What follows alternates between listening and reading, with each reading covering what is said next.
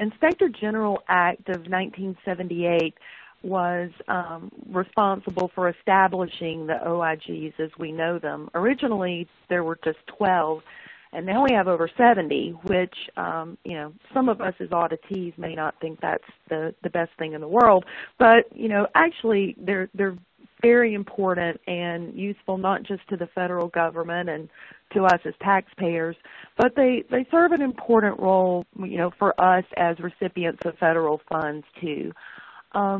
I think the primary importance is that they lend independence and objectivity to the oversight of the federal funds. I just wanted to read one quote from the Act because I just think it really sums up the purpose and helps put the OIGs into perspective. The Act states that its purpose is to create independent and objective units to conduct and supervise audits and investigations relating to the programs and operations of the agencies listed in the Act.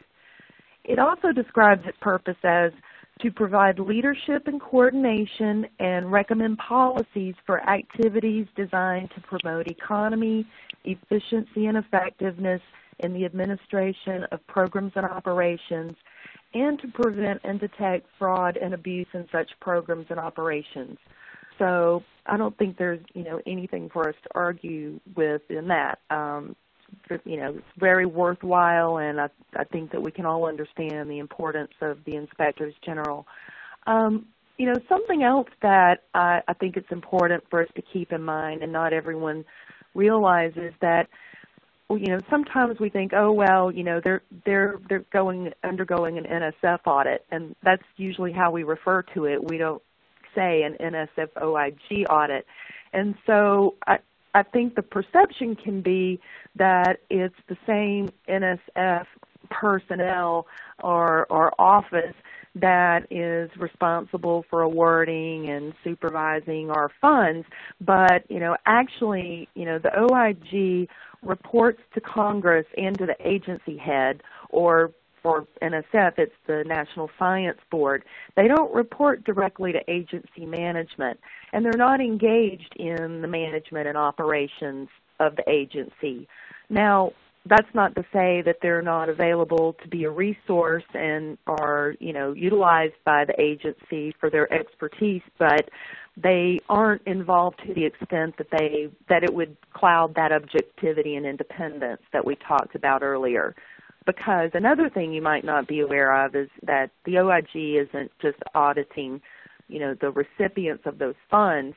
The OIGs are responsible for auditing and oversight of the agencies themselves and their operations.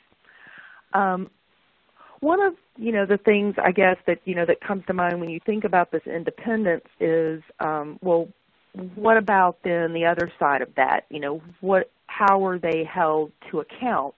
One of the ways that takes place is because their reports are generally publicly available. There can be, you know, cases where there's information that can't be publicly disclosed, but for the most part, these reports are publicly available. But another way that the OIGs are, you know, overseeing themselves is through peer review and through the Council of the Inspectors General on Integrity and Efficiency. This group provides coordination between the OIGs and coordination in their development of policies and standards and other activities that ensure that the offices have well-trained employees. So I think just to sum it up, you know, the Inspectors General, you know, were created in a way that they're independent and objective, but also held responsible for their activities.